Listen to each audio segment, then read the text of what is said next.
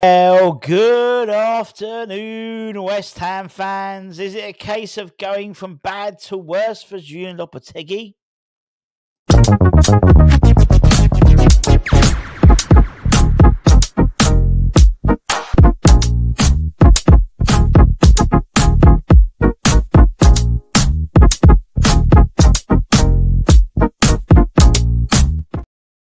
Yes, everybody, Russ and the West Ham Network. Hope you're safe and well. Happy Friday. We've done another week, my friends, and West Ham can just about ruin it tomorrow as we take on Everton in a crunch game, not only for both clubs in terms of points, but also in terms of both head coaches or slash managers in Everton's case. You know, it is a crunch game in more ways than one, a proverbial 6-pointer.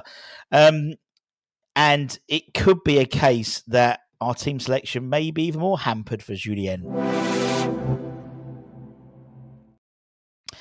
So, in terms of players we know definitely aren't playing, we know Nicholas Falkirk definitely isn't playing. He sort of mentioned here quite a lot in the press conference, questions asked about his return date.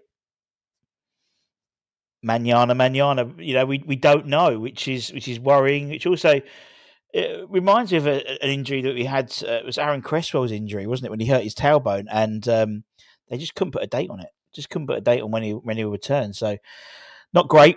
Not great at all. We know that Mohamed Kudus is serving the third in a 5-match ban now. But I know.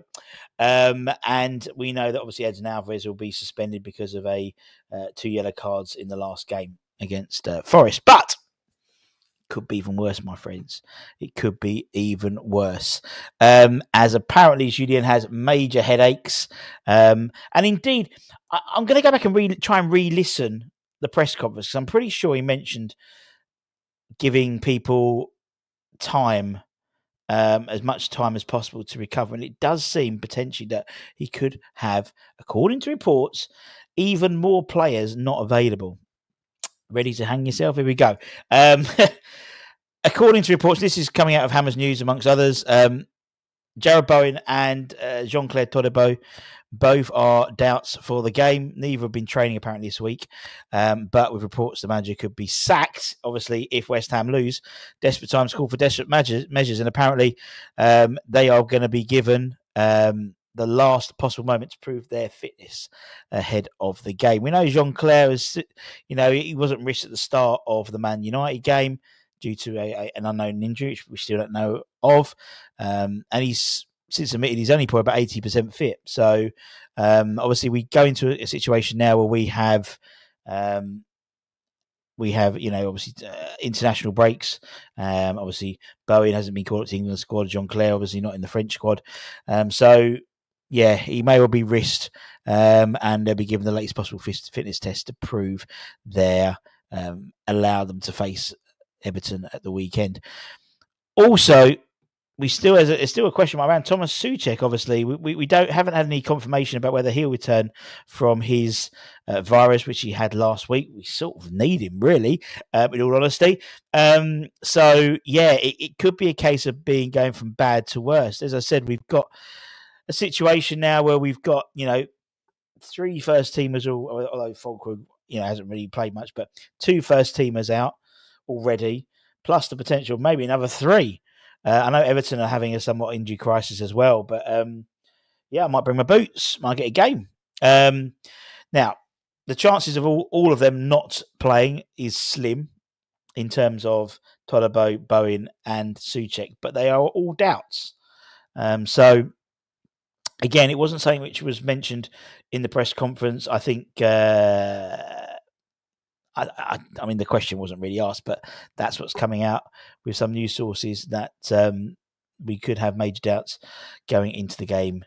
It does. I mean, he did allude to the fact that it does give others opportunities, and you've got to look at the likes of Luis Guilherme, who they put a lot of the club have put a lot of what's it called? A lot of time on socials from recently. So maybe you could see him having a sizable impact tomorrow, whether it's as a start or a major sort of half off the bench like he usually does in terms of the Julian Lopetegui setup. Some of who obviously you've got to look at the likes of Andy Irving, who could well even get a start potentially. And actually, I wouldn't be against that at all. Obviously, Lucas Paqueta, he's not suspended. People have mentioned, he got 5 yellow cards and stuff, but he has.